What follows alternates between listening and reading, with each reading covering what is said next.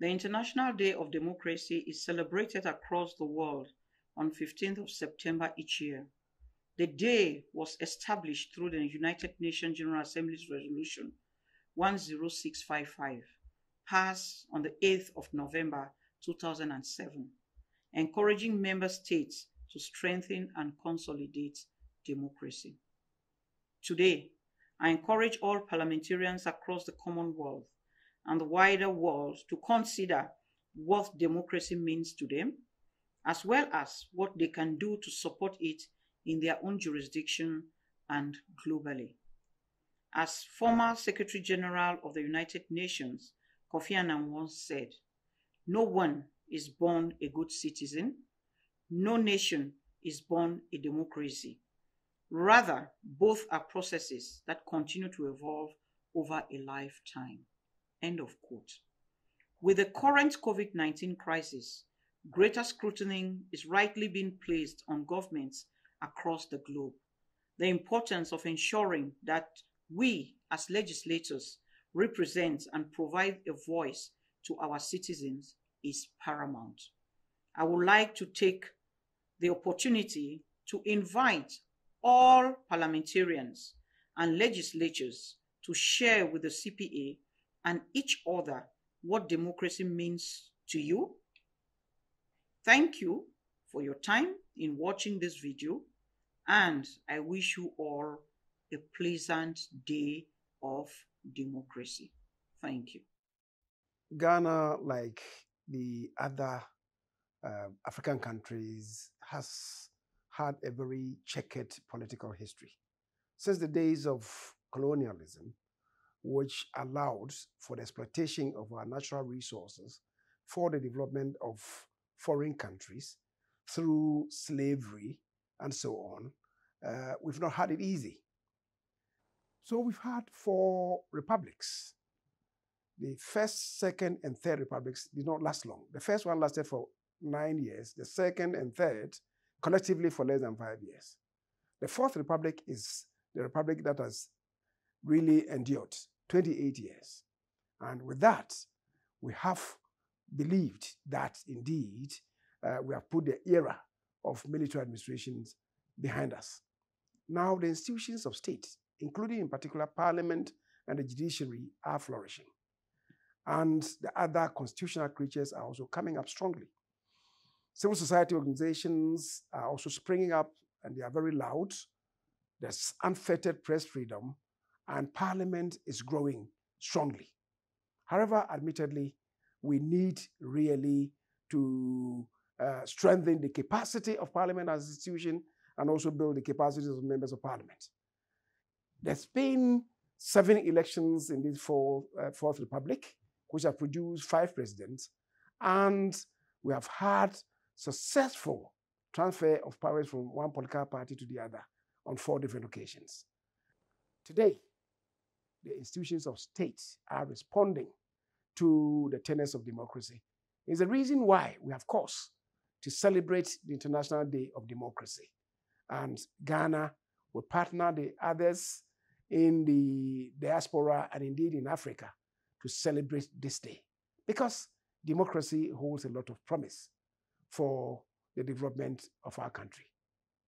I thank you all. Hi, I'm Yasmin Ratansi, Member of Parliament for the riding of Don Valley East in Canada. I thank the Commonwealth Parliamentary Headquarters for organizing these videos on the International Day of Democracy. What does democracy mean to me?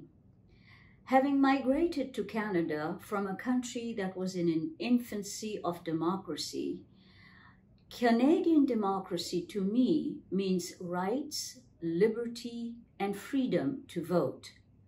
As I participated in the political process and knocked on doors in the late 70s and early 80s, I realized that a lot of people were in my position, afraid to participate in the political process.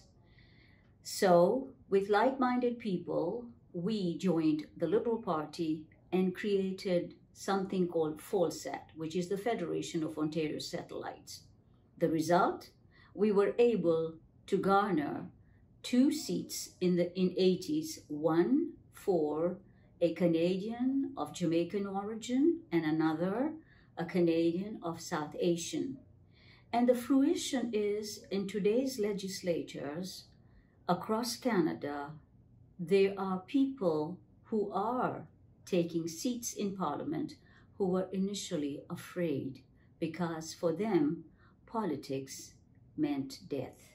So, democracy is freedom from persecution, the right to justice, and the right to free speech. As the Vice Chair of the CPA, I am committed to promoting democracy and good governance throughout our membership, particularly in these difficult times.